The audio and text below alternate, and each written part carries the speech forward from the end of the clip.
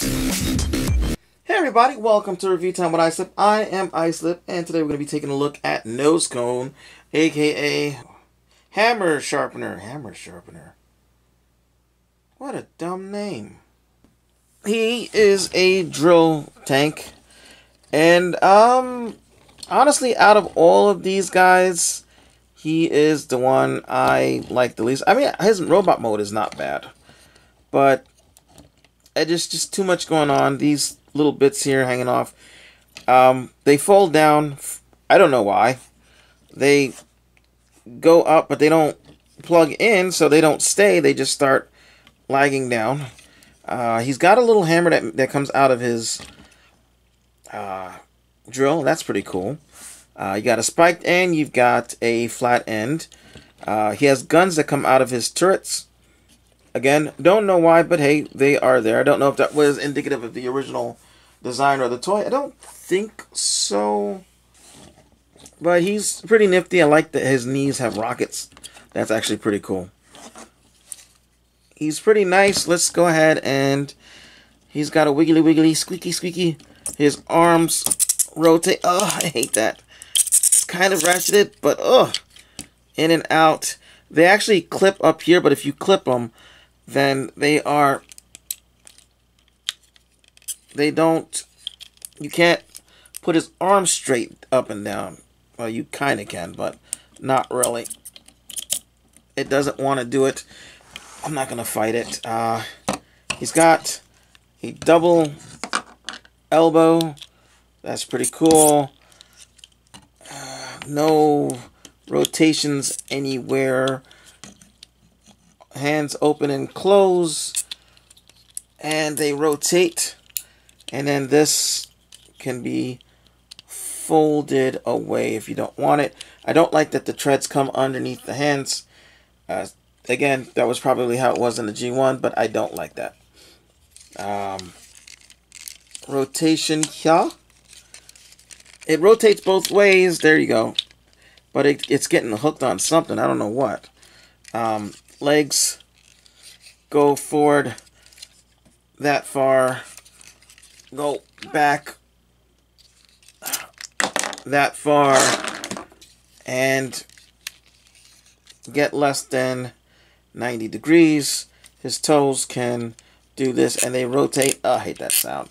He does have a ankle tilt, and his heel folds up, and that's it. Again, he's not bad, and I think I want to say he is masterpiece in scale, but he doesn't feel like a masterpiece.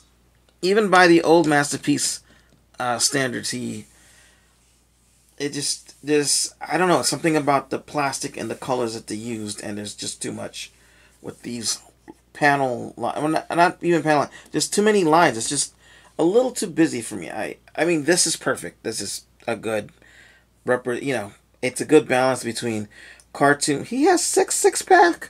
Hold on a second. Why the hell does he have a 6-pack? I never noticed that. 1, 2. He has a 6-pack. Okay, whatever. I mean, he's kind of got abs too, but they don't look like human abs. I forgot if I said that he's got a rotation at the thigh. He's okay. He's okay. Let's see. MP10.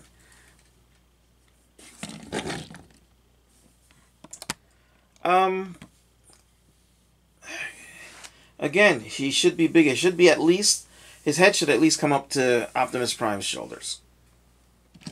I'm just saying. So, let's go ahead and get him transformed. Be right back. Here we go with the drill tank mode. And, I mean, it's not bad. It's not bad. I mean, it's not my cup of tea. And, honestly, I don't like how the drill is on the top here instead of, I don't know, being down more like this. Would make more sense to me. But, hey, that's the way it is. That's the way it is. You know what? I might have this upside down. Hold on a second. Because it's supposed to tab in. Now that looks a little bit better. We'll just take these off. So that looks a little bit better. It actually, that tab goes into that slot there. I had it upside down. There we go. So it's not a bad tank. It doesn't have any wheels. Doesn't really roll so much as it slides everywhere. And for some reason, these bits here come off. I don't know. Maybe you can put them on the top and have more guns. Oh, they're not guns. They're knives. I forgot. He has knives. Yeah, he has knives. More weapons. I completely forgot. Did I forget about anybody else's hidden weapons? I don't think so. So, yeah. So he's pretty cool. And let's check him out with MP10. And he is about as long as MP10 if you count this drill bit. It's fairly big-ish. Let's go with MP car. I mean, the bodies are about the same length if you don't count the nose cone, but this guy is definitely wider.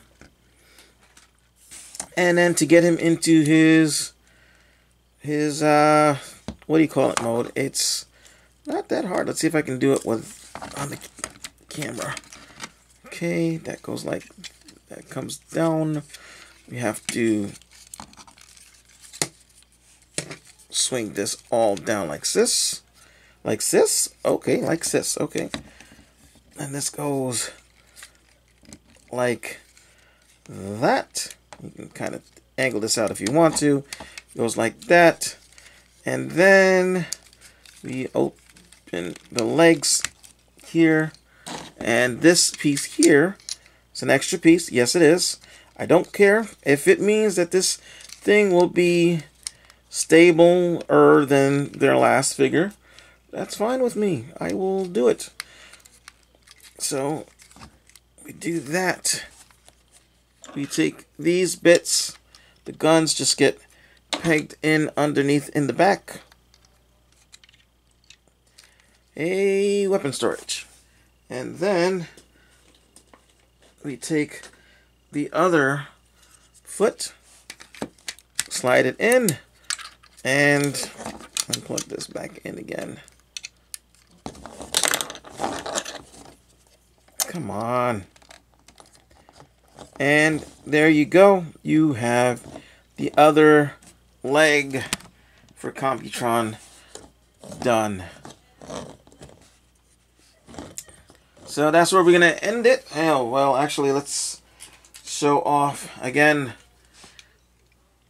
size of the leg compared to an MP Carbot and compared to MP10, because as far as I'm concerned, this is MP scale, and I know it's not quite as big as like the Menosaur. Oh my god, that thing is gigantic. And I guess that's a truer MP scale, but I mean, I still feel like this is, the individual bots are scaled to MP pretty well. So that said, I am iSlip. Thanks for watching. Catch me soon for the other two bots. We got 2 more bots to go, and then we're done. Yay! Ciao.